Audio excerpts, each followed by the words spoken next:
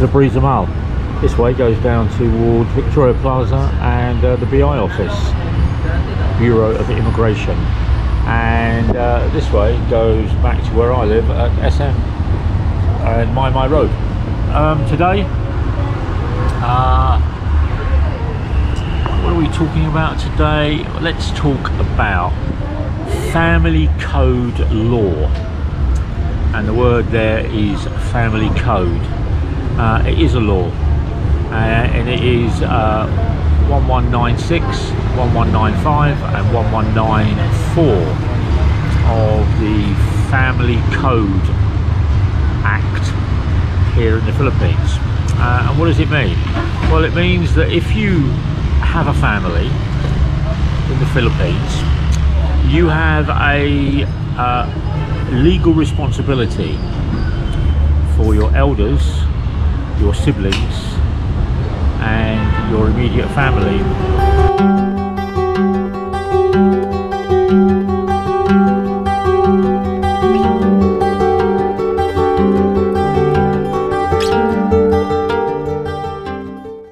There are some exemptions. Now, I don't know all the exemptions because the exemptions are deemed to be part of the challenge that you make if you don't agree with the family code law, or you take one of your family or one of your siblings to court to challenge the family code law under the 1194, 1195, 1196. So what does it actually mean? Well, there are categories. The first category is to put a roof or have a roof over somebody's head. The next one is to medically support your immediate family. The next one is to clothe. The next one is to feed. And there is a fifth one about schooling and education. And each one of those categories you can challenge in the court if you feel that one of your family or your family are not supporting under the family code.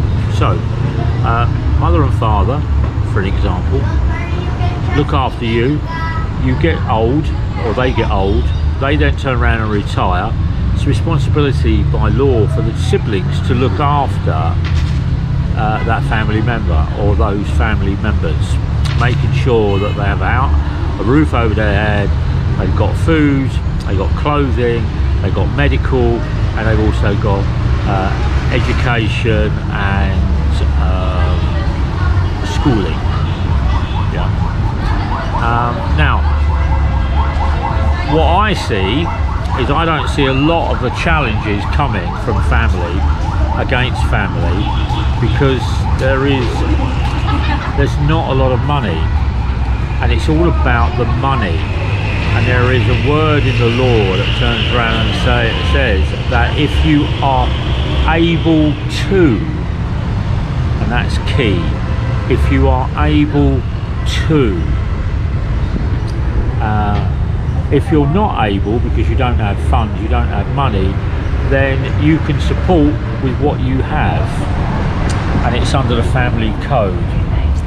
Now, if there's a family, and this is why I'm doing this vlog today, if there is a family and you're going out with the daughter as a foreigner, then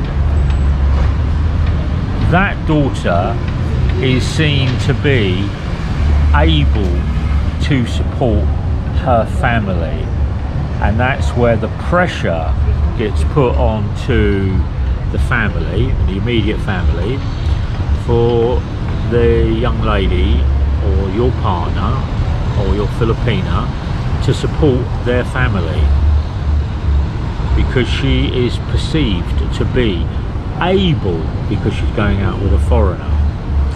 Now, if it goes further and you get married, and this is where it becomes quite interesting, then the family can pressure the daughter to add to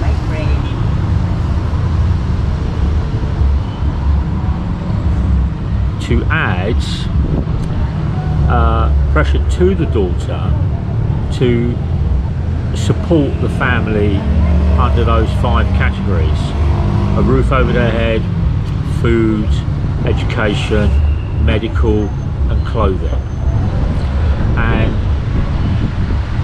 this is where sometimes, as an outsider or a foreigner or a long nose, that you can get into trouble or get into issues when the family turn around and say, well, we can take legal advice because the daughter can pay for it. We can then challenge to get more money out of the foreigner, but that also then adds pressure to the family, and they if the daughter Filipina is going out with a foreigner, they see it as an allowance. Will be this pressure asserted, and then your partner or your wife or your, well, let's do partner first, is then pressured, which then affects her, because then she feels that her family are giving her pressure and her allegiance lies to her family. But on the other side of it, she's got a partner that's going to improve her life, and she doesn't want to pressurize him, so she comes up with ways, or they come up with ways to actually word that I need this and this. And you'll see these things. It's like, oh, my granny's in hospital, my auntie's in hospital, they need this, they need that. This all comes under this heading of family code, medical. Now, if you get married to your Filipina, then the family code changes, because the family code to the Filipina with a foreign husband is you can afford it.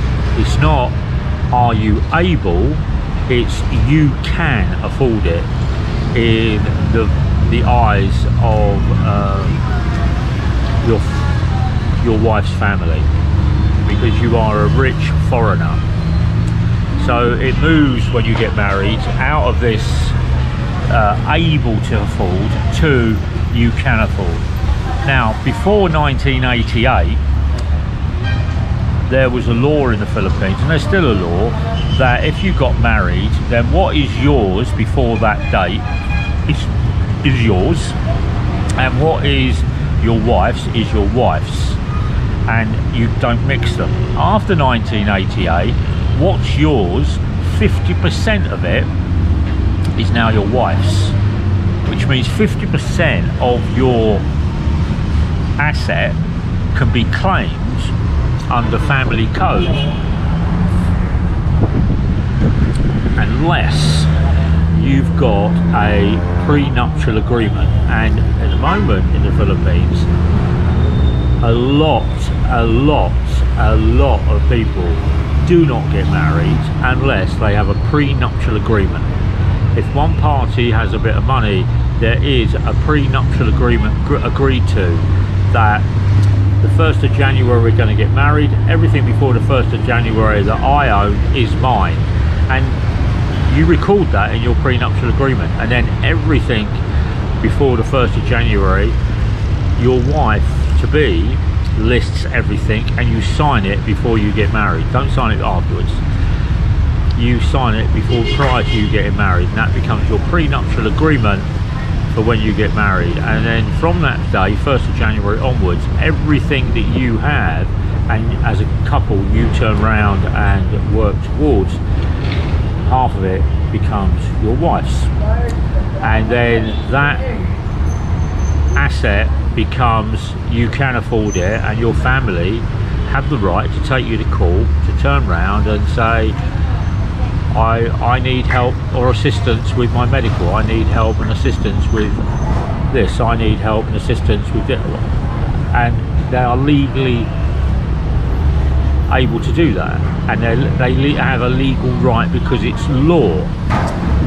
However, and this is the thing, there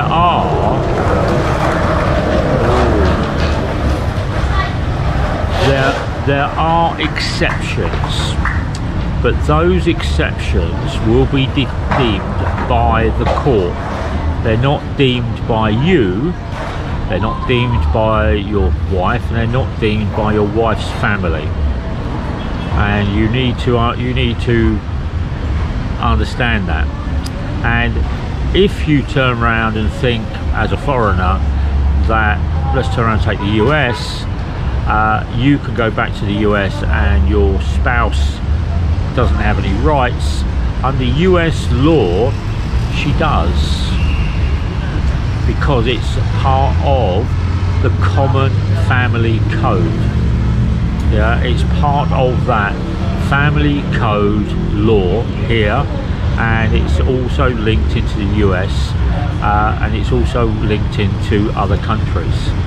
So I only found out about that. I found about this week, and I found it very, very, very interesting that the codes under the family code law in the Philippines is quite encompassing and covers a lot of issues. And the 5 categories that I've listed, being a roof over my head, medical, clothing, food and schooling and education, that is all supported by this code. Now, under the code, if the family turn around and say, oh, we'd like you to pay for us to go on a luxury holiday to Singapore, that's not covered.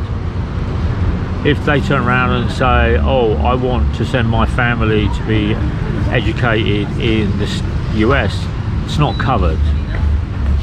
It's one of those things that education is here in the Philippines. If you want to go and be educated overseas, then you have to supply that sponsorship and get the results here, but there is no automatic claim on your asset as the husband to turn around and take it to the next level and pay for all of that. It's medical here, not medical in the US or UK or France. It's education here in the Philippines, it's not education in other countries around the world. So there are parameters on what you can and cannot claim for, or you could put in for it. And it's not about getting a more, you know, luxurious lifestyle. And it's not about, oh, I need a mode of transport, I need to buy a 2 million peso 4x4 SUV truck, whatever it is. That does not come into the family code. It is quite clear that it's a roof over your head. It doesn't deem, and it doesn't say what type of roof. It doesn't turn around and say to what extent on medical support.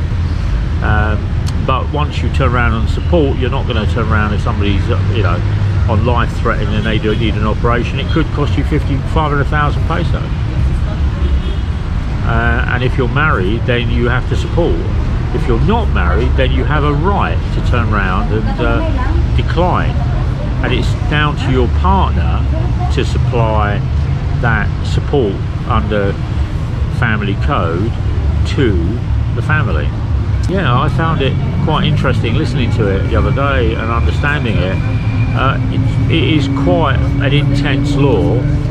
Not a lot of the Filipino families know about it, because if they did, they'll be queuing up to do the family code. Or, you know, a lot of families here don't have a lot, and they just go with what they've got. And if you turn around and give them a couple of thousand pesos, they're happy for that.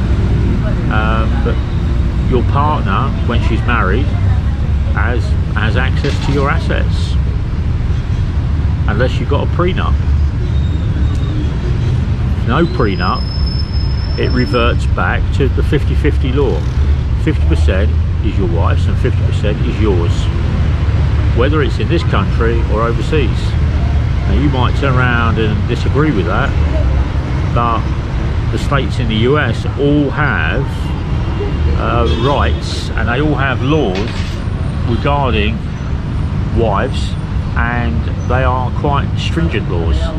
I think there's the less demanding laws are in Nevada, but in California and in New York, they are the strictest to support the wife from the American husband. Whereas in the UK, anything over 104 weeks, you're deemed as a common law wife. And prenup is not a big thing in the UK. Prenuptial agreement is not massively gone through in the UK. But here, you have to have it if you're going to get married. If you don't have it, half of your asset could be claimed by your wife. Just think about that. So what is family code practice law? It is a law. It's not made up. It's passed, and it governs the families of the Philippine people. The children here have to support their parents. The parents have to support their children. The children and the parents have to support the grandchildren. The parents and the children and have to support the adopted children. Yeah? And because if you turn around and adopt and you take that person under your name, then you have a right, a legal responsibility to adhere to the family code. But if you go to the adoption agency, part of that contract that you agree to is agreeing to the Philippine Family Code of Practice. So today, down here in Abreeza, something else I've learned.